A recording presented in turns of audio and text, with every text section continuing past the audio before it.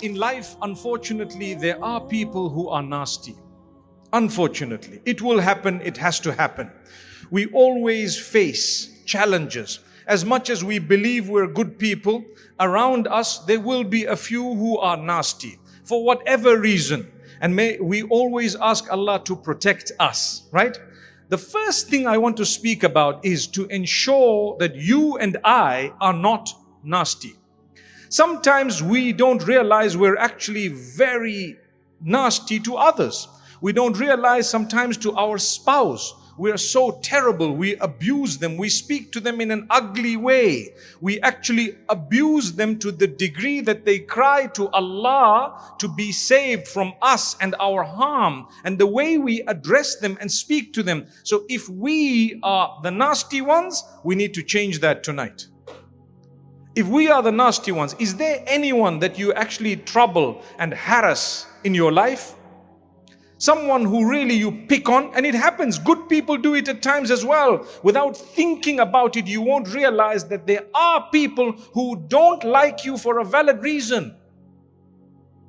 They don't like you perhaps because you are a person who makes them always feel the pain of being in your midst. You always mock at them, perhaps joke at them in a belittling way, demeaning way, subhanallah. And yet we want protection from others who are nasty. So the first thing, always look at yourself.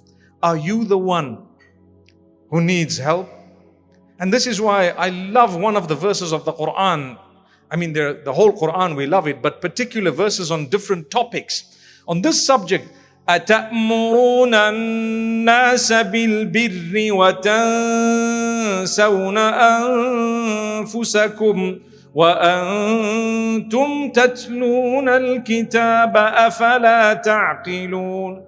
Obviously the verse was revealed for a different reason, but the lesson of it, Allah says, are you instructing people to be righteous, but you're forgetting yourselves? Yet you read the scripture, you know what's right and wrong, you're telling people what's right and wrong, and you're forgetting yourself. The verse would actually help us to become more conscious of who we are, to become more conscious of practicing what we preach, to become more conscious of looking within ourselves to develop ourselves before anything else. It does not mean that if you are weak, you are not allowed to invite people towards strength.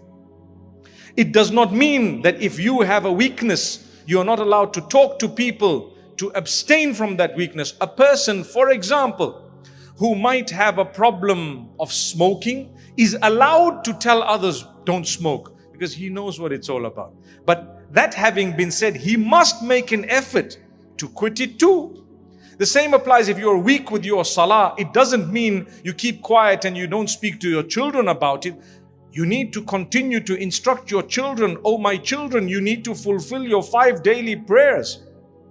When you say that, a few things will happen. Number one is, they may start getting up, and who gets the reward? You get the reward. They fulfill their 5 salah, you get the reward as a parent. And then you feel a little bit embarrassed because you say, I told them to fulfill the prayer, they're fulfilling it, and here I am, still weak. So it strengthens you automatically. And Allah gives you the strength if you are genuine. Pray to Allah to grant you the strength to do what pleases Him. Oh Allah, I ask you to grant me the strength to do that which is pleasing to you. And oh Allah, I ask you to grant me the strength to quit that or to leave that which is displeasing to you. Say Ameen. So, when people talk about, I'm faced with this person or that person in my life, they're really horrible, this person is really nasty. The first thing, look within yourself. How are you? Rectify it. Speak to people with respect.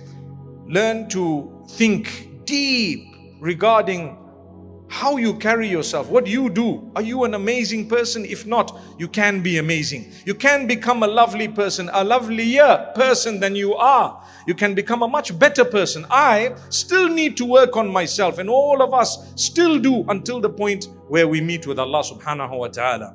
Point of death.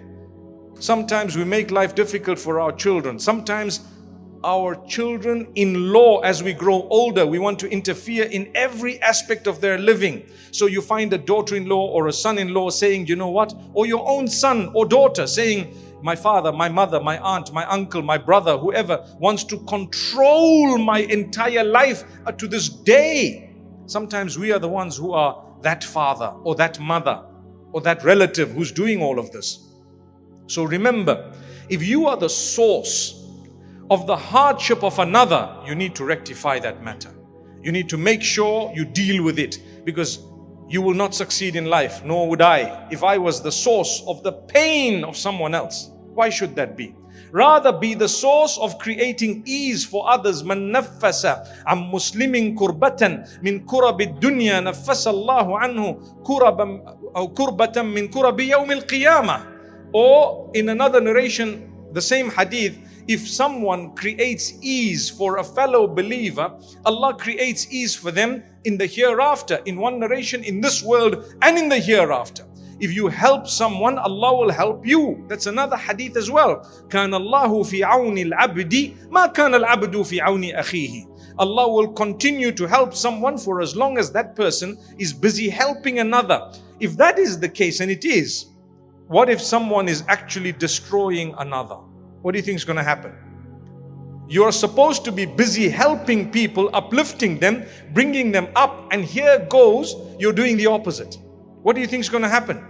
Do you really think it's going to result in your ultimate success in this world and the next? You might enjoy the moment of watching someone's downfall, whom perhaps you don't like, but it's not worth your while to do that. Not at all.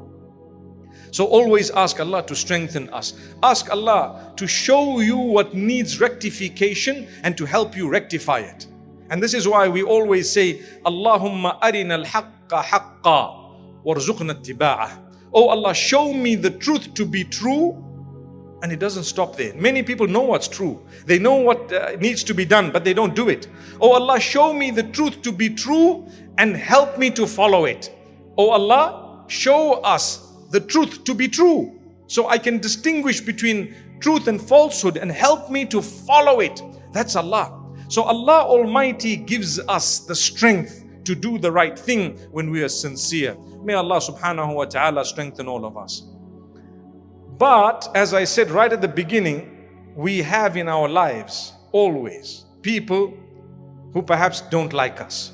Whatever the reason, it's going to happen. Not everyone can like you. Not everyone will love you. You can be the best person. Not everyone will love you. You will have a fair share of those who don't like you for no reason. And sometimes maybe there's a reason. It might be some misunderstanding, or it might not be. There might be a legitimate thing. They don't like you for some reason. That happens. If I were to ask you, is there anyone here who feels that the whole world loves them to pieces? Put up your hand. Everyone around you loves you to the end of the world. Wallahi, if there were people who hated the Prophet Muhammad, peace be upon him, who do you think you and I are? It's going to be worse with us. There are people who hate on Allah, the most merciful. Where do you think we are? We don't stand a chance. We are not even anywhere near the Prophet ﷺ or even the companions. When you say Abu Bakr as-Siddiq radiallahu anhu, there are some who will spit in one direction. Do you think I stand a chance? Not at all. They'd probably slap me if they could. They'd probably want to destroy me if they could. It's there. What are you going to do about it?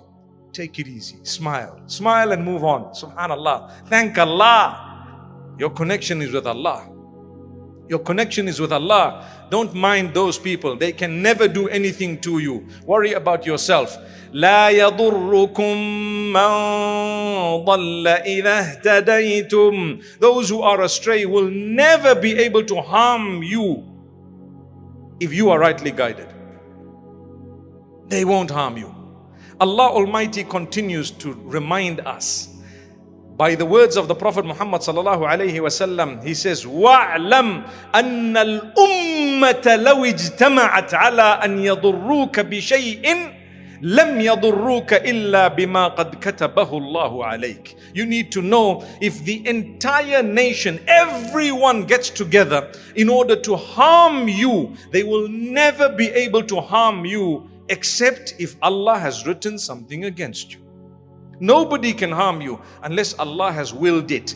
Now, what this means is Allah's given you and I a capacity. I remember a young boy driving beyond the speed limit, crazy, on roads that were unsafe to even go on the limit, on the speed limit. You know, I come from a country where even if it says 120 on the speed limit, sometimes there are potholes that make you move at 50 and 60 and 40 and even less. So if you're going to cruise at 120, 130, it's dangerous. And you have a young boy with a beautiful motor vehicle trying to cruise at whatever high speeds. And then I remember telling this boy, you know what, don't do this. He told me, well, whatever's written is going to happen. Whatever's written is going to happen. I won't be harmed unless Allah has written the harm. Well, Allah may have written that you were foolish, so you harmed yourself.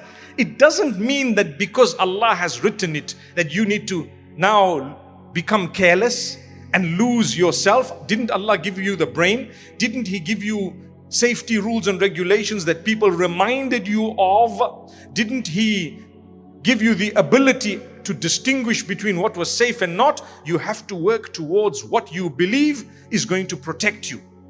Do what you believe is going to save you. And then if something happens, you can say, you know what, it was in the hands of Allah. Otherwise, you are to blame. The whole of judgment is based on how you and I used the choice that Allah gave us. On the day of judgment, what is Allah going to ask you? Do you know? He's only going to ask you about how you used the choice He gave you when He gave it to you. If He did not give you a choice, there's no question asked. If suddenly the roof dropped and the earth opened and people died and something happened, Allah's not going to ask you, why did you die? Because you had no role to play. You were not given a choice. But when you have a choice and you committed suicide, you're going to be asked, why did you do that? You can't say, well, I was just thinking if it's my death, I'm going to go. And if it's not my death, I'm not going to go. So I decided to stab myself. Come on, come on, come on. You can't do that. May Allah Almighty grant us protection. So to protect yourself, you make dua to Allah. Like I said a minute ago, what did I say? May Allah grant us protection. Say Ameen. But you also need to apply your mind and the capacity given to you by Allah. The energy, the effort. You walk in a certain way. It's cold out there. If I'm not wearing a jacket and I know I've got 1 mile to walk and I have a jacket and I leave it, who is to blame if you were to get ill and sick? It's you. You should have covered yourself a little. If you know it's a short distance, I'm just jumping into the vehicle, it's a different thing. Notice how I'm covering myself because I didn't wear anything today. I jumped from the vehicle, came straight into the building. But there was a reason. Because I knew if I'm going to carry massive coats and everything, I'm going to have to take it out. I just need to walk in, walk out. But if I were to walk a whole mile, I would have brought something so warm with me because Allah's given me the capacity and the energy and the ability. I can't blame Allah then to say, well, it's okay if I'm meant to be sick, I'll be sick. Can you say that? Some people do say these things. Well, if I'm meant to, then it will happen. No, no, no, no. If Allah gave you the capacity, He expects you to use that capacity. If Allah gave you the ability, He expects you to use that ability. That's what He's going to ask you about on the day of judgment. So we make dua, oh Allah, protect me. But with that, don't put yourself into a situation where you know you're going to be harmed. Someone tells you, listen, as you're going home, be careful of this particular road because there were 2 lions roaming there and they had just mauled, for example, a fox. We're talking of Africa, we're not talking of Europe, okay? Would you walk on that path? You can't say, no, no, no, we're going to check out the lions, come, you know? Maybe if you've got guns or something and you know you're a game ranger or you want to deal with the situation, it might be different. But we're talking of the lay people.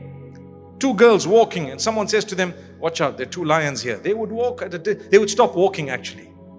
Yeah, they would say, okay, fine, we're stopping here. Let's see if we can do something else. Wait for someone to give them a lift or whatever. What are they doing? They're applying their minds, their brains. They're taking heed. They know if I go on this path, there is a chance that I might just be attacked by a lion. Well, I want to tell you something. There are shayateen, devils. Devils of 2 kinds. Shayateen al-insi wal-jinn. Allah mentions 2 kinds. min al-jinnati wan-nas. You know the verse, right? Allah says from jinn kind and mankind, they are devils, they are shayateen. Some people, you see them, you know this is a shaitan. You just got to look away and keep going. I'm sure you know some of these shayateen, right? Whatever they spew is all hurt and hate, abusive. They swear from the moment they see you. Instead of saying, how are you? They say F and B and whatever else it is, right? Astaghfirullah. Is it not happening? It does happen. People don't even connect with Allah, and then they divert you towards evil. If you're going to be in their company and you think you're not going to be bitten by their evil or by them drawing you towards their evil, then you're at a loss. You're at a loss. You need to change the way you think. Protect yourself. Like we were saying, two kinds of devils, from mankind and from jinn kind. Normally when we talk of shaitan, you know, shatana, it means to come out of the obedience of Allah. Someone who came out of the obedience of Allah. So he was a saint before, according to some narration. He decided, listen, I'm better than Adam. So Allah says, wow, this one became a shaitan. He went away from our obedience. He refused to prostrate. He refused to engage in the act of worship. He refused to acknowledge the status of mankind. Similar thing happens to us. Suddenly you get a good job, people are jealous. Suddenly you're earning a better salary, people are jealous. Suddenly you buy a nice house, people are jealous. Suddenly you have a lovely car, people are jealous. What do they say? I'm sure they're dealing in drugs. Have you heard that? This is just a cover. They're dealing in drugs. They don't realize, what drugs are you talking about? You're thinking that way because the shaitan within is working. Later on, the guy might come to you and say, you know what, I'm so sorry. I said some really nasty things about you. But you know what? It was shaitan. You got to ask him, which shaitan was it? Come on. Did you become the shaitan or really? So it's a blessing in a way that we have shaitan to blame. Even with Allah Almighty, if a person's committed adultery, they've perhaps engaged or taken some intoxicants, they've been gambling or whatever else, pornography, whatever it may be. When you turn to Allah, you say, oh Allah, forgive me. Shaitan led me astray, right? Who led me astray? Shaitan led me astray. So in a way, it's a blessing. You see someone, you know what, I'm so sorry, it was shaitan. I know a guy, and unfortunately he did something wrong, without going into the details. Now he's apologizing to his wife. He says, wallahi, it was shaitan. Wallahi, it was shaitan. I'm thinking, you know what, which shaitan is he talking about? Because he's saying wallahi, which means I swear by Allah, it was shaitan. But is he lying? He's not lying. It was shaitan. The problem is, if he was the one who became a devil, he normalizes, it's desensitized, normalizing the sin as though, you know what, nothing wrong, because you've become a vehicle of evil. You don't bat an eyelid. You do things that are evil, bad, without realizing I have Allah to go back to. And this is why Allah says, when a person commits immorality, the verses that Sheikh Adnan read earlier, when a person commits immorality and does sin, transgresses against themselves, if they remember Allah quickly and come back to Allah and seek Allah's forgiveness, Allah says, those are the ones whom we created paradise for.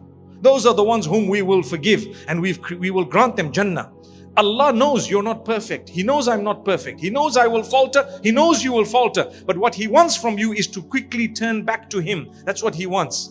ذَكَرُوا اللَّهَ فَاسْتَغْفَرُوا لِذُنُوبِهِمْ. They remember Allah. They remember, oh, you know what? I transgressed. I sinned. I committed immorality. I did something against myself, because my sin does not harm Allah. My obedience will not benefit Allah. If anything, it's going to harm me or benefit me. Oh Allah, forgive me. What did you do? You remembered Allah. You remember the day of Qiyamah. You remember the day you're going to go back to Allah, and you said, oh Allah, forgive me. And then you don't continue in your bad ways. Allah says, those are the ones whom we created paradise for. They are going to be in paradise. You want paradise? It doesn't mean you need to have a clean slate from day one. You need to have a slate where you have erased whatever muck there was on that slate through tawbah. Turn to Allah. Increase your good deeds. So there are people around us, and there is the real shaitan. The real shaitan comes in several shapes and forms. Jinn form, for example. They may come and trouble you, disturb you. People are disturbed. Allah has never ever left us without guidance. He tells us, protect yourself. Wouldn't you like to be protected? I want to protect myself. Today, if you have anything valuable, what do? You lock it. Your car. I was driving a car. The brother told me, when you're driving this car in London, make sure you put the steering lock. The steering lock. And I'm thinking, steering locks we used to use in Africa in the 90s and 2000. We no longer use them in Africa either. No steering lock. Why? Because they will pinch even the steering. I said, here in London? He says, in London. In London. Imagine. You guys are lucky, you Brahmis, mashallah. Unless you have 2 steering locks here. Nonetheless, you lock your vehicle, and on top of that you've put in a mechanism that would deter whoever's going to come and steal. Wallahi, more important than your vehicle and your car and your valuables is you. You are more valuable than anything and everything. If you have not read Ayatul Kursi, today you're at a loss. If you have not read the 3 Quls, or what we call the Mu'awwidhatayn, Surah Al-Ikhlas, you are at a loss. You need to read it every day, morning and evening, whether you like it or you don't like it, because that is your steering lock. That is your lock. That is the remote that will actually lock your vehicle. It will lock you. So shaitan doesn't come anywhere near. Not at all. Do you get my point? Allah says, protect yourself. I'm here to tell you that Allah has shown you how to protect yourself. You know, Muhammad sallallahu alayhi wasallam taught us these surahs given to him by Allah subhanahu wa ta'ala. And after they were revealed, no one has an excuse. After they were revealed, no one has an excuse. You read your dua. Seek the protection of Allah from shaitan, the accursed, from jealousy, from the night, from the darkness. That's what you're saying. Oh Allah, protect me from evil people. Protect me from evil jinn kind. Protect me from the darkness. Protect me from those who blow into the knots and do magic. Protect me from them. Protect me from... You're repeating it thrice in the morning, thrice in the evening. That's Allah teaching you this. And if you don't do it and then something happens, who is to blame? Who do you blame? You didn't lock your vehicle. You didn't put the steering lock, as they said. And your vehicle's gone, your steering is gone. Now what? Didn't we tell you? Yes, we did. Similarly, Muhammad sallallahu alaihi wasallam used to repeat some du'as. More so for us to learn. Bismillah, in the name of Allah. Alladhi la yadurru ma'asmihi shay'un fil ardi. In whose name or with whose name nothing can harm on the earth. Wala fis sama'i, no in the skies, no in the heavens, the skies basically, sama. Wa huwa as-sami'ul alim, and he is all hearing, all knowing. That's Allah. Bismillahi alladhi la yadurru ma'asmihi shay'un fil ardi wala fis sama'i wa huwa as-sami'ul alim. That's a dua. Do you know it? If you don't, learn it today. In the name of Allah, with whose name nothing can harm me, nothing at all. Nothing on earth, nothing in the skies. He is all knowing. This is Allah. Repeat that dua thrice a day. A'udhu bi kalimatillahi tammati min sharri ma khalaq. I seek protection in Allah, all His words, everything. I seek protection in Allah and all His words from the evil that He has created. Oh Allah, protect me. That's also part of your creature or part of your creatures. Those are part of your creatures. Protect me from the evil. Protect me from the harm. You need to say these du'as. This is when you will be protected. Inna waliyyi Allah alladhi nazzala al-kitab wa huwa yatawalla as-salihin. What a powerful verse of the Quran. You need to learn it. Indeed, my protector is Allah. Inna waliyyi Allah. Indeed, my protector is Allah. You repeat that verse, those words, Allah will protect you. Imagine I'm repeating Inna waliyyi Allah alladhi nazzala al-kitab, the one who revealed the book, meaning the Quran, wa huwa yatawalla as-salihin, and He is the one who protects the pious and the good. I'm a decent guy. I hope that Allah loves me, and I pray that I am a good person. I ask Allah to protect me. Oh Allah, you are my protector. Look at how powerful the words are. What are you saying? Inna waliyyi Allah. My protector is Allah. You want to harm me? Try your luck. You know who's my protector? Allah. Wallahu a'lamu bi a'da'ikum wa kafa billahi waliyan wa kafa billahi nasira. What is the meaning of it? Wallahu a'lamu. Allah knows best who your enemies are. That's what the verse says. You don't even know your enemies. Sometimes they are close around you, near you. They have access to you. They're in a circle that you think is your circle. They're your enemies. Inna waliyyi Allah. In fact, this verse I was saying, Wallahu a'lamu bi'a'da'ikum. Allah knows best who your enemies are. وَكَفَى بِاللَّهِ وَلِيًّا وَكَفَى بِاللَّهِ نَصِيرًا. Sufficient is Allah as a protector, and sufficient is Allah as a helper. To whom? To me. That's the dua. That's a verse of the Quran. Is it not worth learning these verses? Something simple. Inshallah we learn them. Hasbi Allah. Hasbi Allah. Allah is sufficient for me. That's what we're saying. Allah is sufficient for me. Hasbi Allahu la ilaha illa huwa alayhi tawakkaltu wa huwa rabbul arshil azim. Allah is sufficient for me. There is none worthy of worship besides Him. I lay my full trust on Him. And He is the Lord of the great throne. That's the dua you are saying. Another dua. Hasbunallahu wa ni'mal wakil. Hasbunallahu wa ni'mal wakil. Allah is sufficient for us, and He is the best disposer of our affairs. That dua was actually said when the Prophet ﷺ, the companions were told that there is an army coming to attack you. And the Prophet ﷺ made this dua. The same dua was read when Ibrahim ﷺ was thrown into the fire. When he was thrown into the fire became cold, meaning the fire became a means of his release. You know what the narration actually says?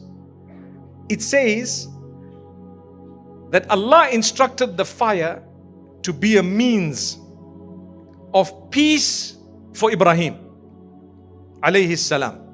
So when he was thrown into the fire tied, the fire actually burnt the ropes and the shackles, but didn't touch him.